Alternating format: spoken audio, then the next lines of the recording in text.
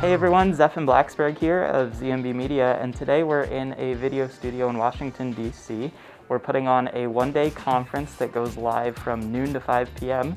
And so I just want to give you a little inside look at what's going on behind the scenes to make this happen. So right now we're in our TriCaster room. The TriCaster is what we're using as our video switcher for today. We'll have our operator back here just behind me, basically running the whole show. So he's going to be putting on graphics on screen. He's going to have single box frames, double box frames, anytime there's a panel discussion. We're going to put all of our different people into their boxes so that we can see them in a nice visual way, and pretty much all the magic's going to happen from back here. I've got a little bit of a setup behind our TriCaster operator, and this is something that we're going to be using for a large portion of the day.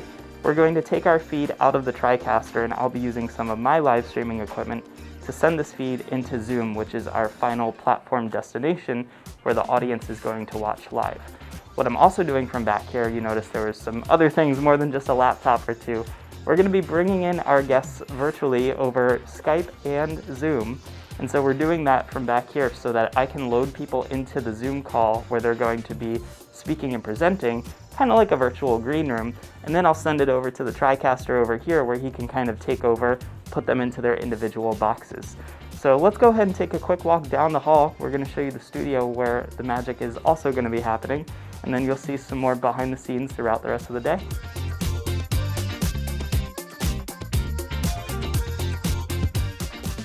So just behind me here, you can actually see the studio where our talent's going to be today. We're going to have one person on camera, but we have two cameras because they're bringing in an illustrator who's going to draw pictures of some of the event and conference today, some good sound bites and things on an iPad, and they make like a huge poster board of the event virtually. We're going to take that as a feed, and we're also going to have them sitting in here so they can watch all the fun and everything that's happening.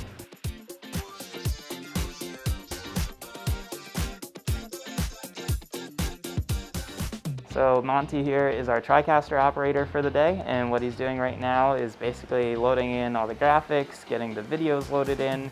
So graphics are everything from the lower thirds, the titles that go on screen with their name and their title, but also we have a couple of hold slides. So we have a "we'll be starting momentarily," we have a slide that says "we'll be back soon," and a slide that says "thank you for watching." There's later in the day, there's some award winners, so there's a slide for that that has all the award winners on screen. He's bringing all of these images in, just getting them ready. We can even order them so that we kind of know when they're going to come up on the presentation. And then also what he's doing is creating an auxiliary output, because we're outputting not only the main feed or the main show for our recording purposes and for streaming to Zoom, but he's also outputting a feed to a screen in the studio. You'll see there's a vertical screen that's going to be next to our talent. So when their guests come in, their guests will show up on that screen. So we created a graphic border and a really cool frame that's going to go around that and brand that for the conference. So right now he's just getting everything loaded in. He's got the run of show there so he can tell what order that all goes in. And what I did was in our run of show, I went through and I roughly placed what sort of things he needs to build out, whether it's a single box or a double box or a triple box, depending on how many people are on our panels. We may open on her inside a single box, but then maybe take her full screen so we can put her lower third up in the right place. Because I didn't look, but I think if you bring up a lower third right now, it's not going to be in the right position over top of one of the boxes. So you can see here we've got one of the double boxes built out. This is so that we can place a person's video feed in here, whether they're virtual or in the studio. And then we also have room for PowerPoint slides off to the side. We also have PowerPoint slides off to the side. So we can put in anything into these boxes. It's just about kind of building this out for the show in advance of starting so that we're not doing this on the fly when we're focused on 18 other things, making sure that things go live to Zoom and monitoring the chat window to make sure that everyone can hear everything properly and just making sure the internet connection stays up. So there's a lot of things that get built out in advance to help make sure that the show runs smoothly once we're live.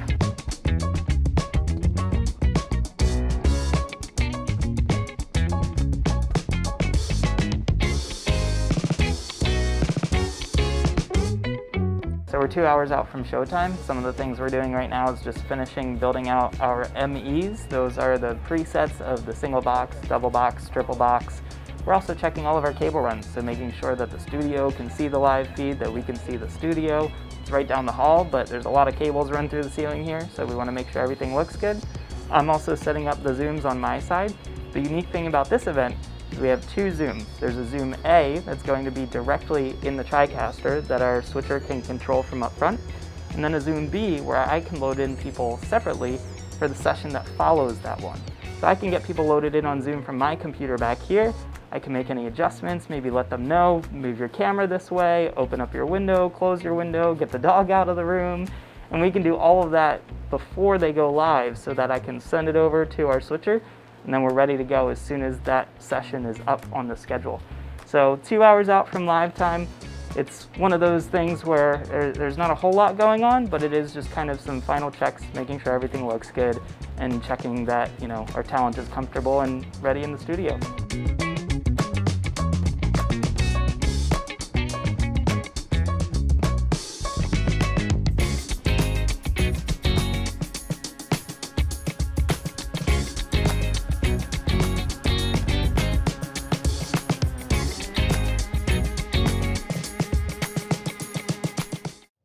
Hello everybody, welcome to today's ninth annual conference of the Diversity and Flexibility Alliance.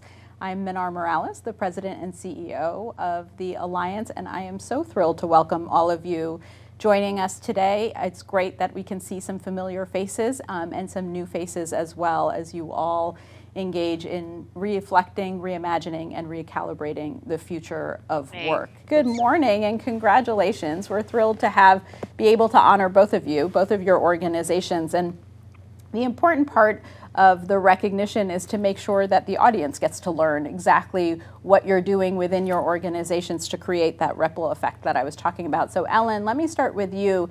Can you talk more about what Arnold & Porter is doing?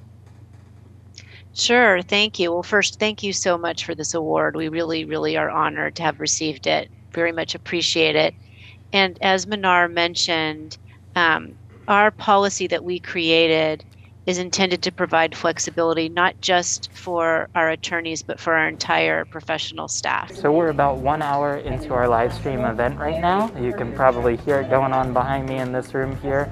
We have one of our keynote speakers presenting for about the next 20 minutes or so, which gives a great break to our talent that's here in the studio, but also gives us a chance to kind of break away and actually talk to the camera for a moment. As with anything that's live, things can go wrong, things will go wrong. It's not a matter of if, but rather when. So 2 things to note from today's live stream that we're working on are, 1, we got off to a late start of about 3 or 4 minutes late because we were just trying to get our virtual guests in and settled and making sure that we had communication with the studio room. So that's why I have comms on, so that I can now talk to our studio room and instruct our camera operators.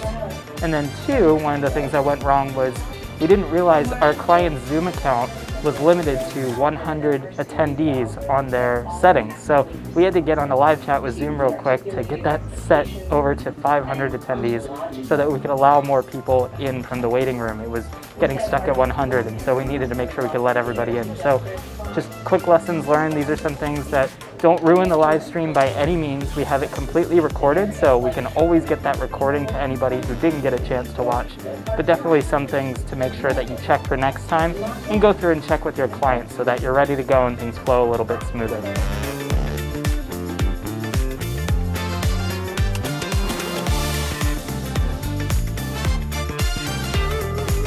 So currently we're dealing with a little bit of a sound issue that popped up where we are missing our mix minus audio from the TriCaster going back into Zoom, so our virtual guests can actually hear what's happening minus their own voice.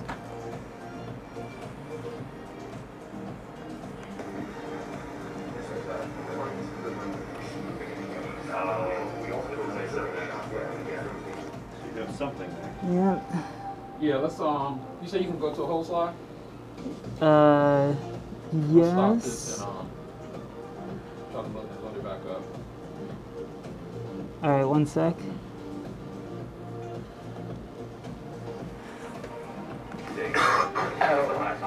Okay. That's what we're getting.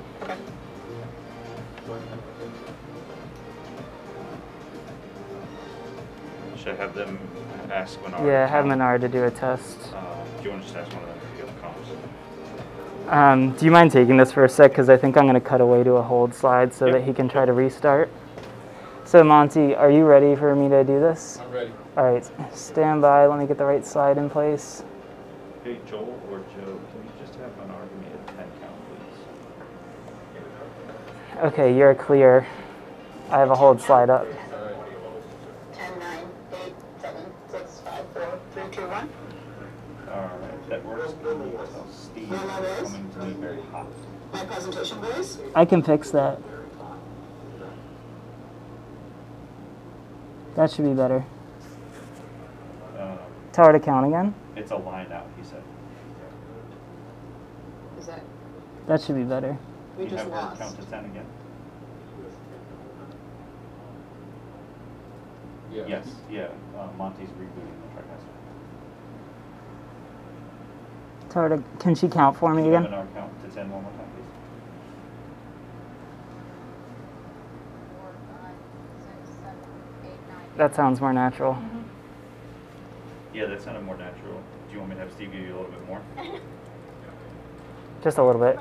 Can you ask Steve if he can give us just a little bit more?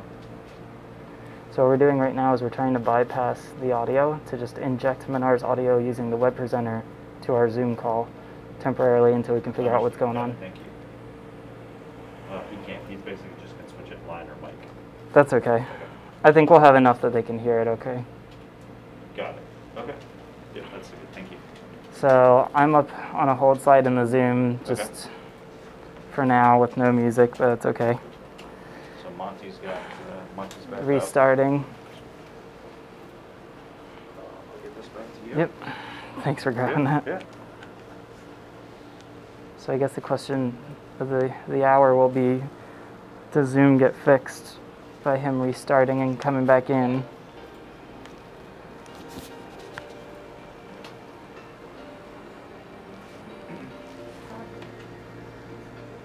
Yeah, I know this is going to push us behind by a minute. In terms of the other speakers, because they're just saying, I'm waiting. Her to say Yeah, we can't let them in just yet because we're trying to troubleshoot. I'll just let them know that. Yeah.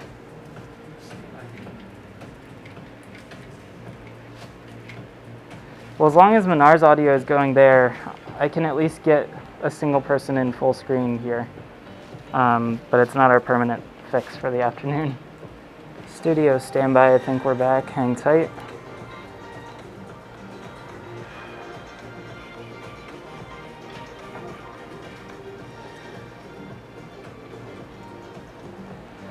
All right, Monty, you just say the word.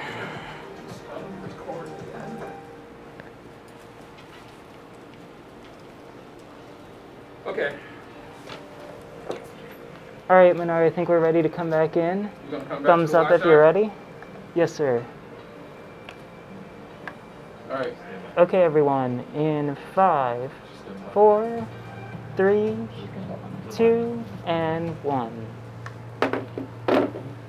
Welcome back, everybody. We are coming to our last segment, which I've been excited for weeks. I'm excited to introduce our closing keynote concert. It's a first for us, not a first for Peter, but we are thrilled to be joined today with a Juno Award nominee, Peter Katz, and he is a Canadian Screen Award nominated singer-songwriter who has spent the past 15 years touring internationally. He has been described by many of his fans and speaking clients as a thunderbolt for the soul. He's a renowned CBC radio host. Tom Power described Peter's music as one of the most heartfelt, beautiful, and vulnerable records of the year, an astonishing record, and I've been privileged to hear Peter on numerous occasions and can attest to that.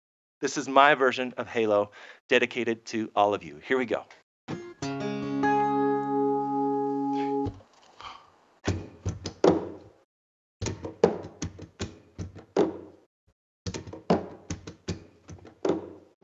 And everywhere I'm looking now, I'm surrounded by your embrace. Baby, I could see your halo. You know you're my saving grace. And everything I need and more, it's written all over your face. Baby, I can feel your halo. I pray you won't fade away. Thank you so much, Peter. I could not have thought of a better way to end this conference than with your inspirational music and your words. Your music has been a gift. Your friendship has been a gift, and I am so thankful that you could bring all of your music and your wisdom to all of us today. So thank you, as somebody said in the chat, for sharing your heart and your art with us today. So overall, today I would consider this live stream a massive success. We still had tons of challenges that presented themselves throughout the entire live stream event. So we were live from noon till about 5 p.m. and somewhere around an hour, hour and a half into our show, we had an issue with the TriCaster sending the return audio feed to any of our virtual guests on Zoom. It just decided to think there's no microphone plugged in, which is a huge problem because our virtual guests won't hear the person that's actually here in studio. So we had some quick troubleshooting. We bypassed that. We used the Blackmagic web presenter setup that I had over here so we could inject the audio from the studio back into the Zoom meeting so they could still hear everything that was going on. It was a good temporary fix, but ultimately it wasn't a permanent fix for the rest of the show day. So we still found that jumping in and out of multiple Zoom calls for virtual guests was giving us a lot of trouble and a lot of different issues in multiple areas. So it's really important to remember to have your backups on hand. It's really important to consider being able to have people call in through Skype, especially with the TriCaster setup, since you have room for both Skype and Zoom callers to call in. And in the end, I think that we did a fantastic job at catching up, making sure that even though we were somewhere around 20 minutes behind at one point in time, I think we finished at just 3 minutes late for the entire show. So we called up at the tail end of the day, and overall it was a fantastic event.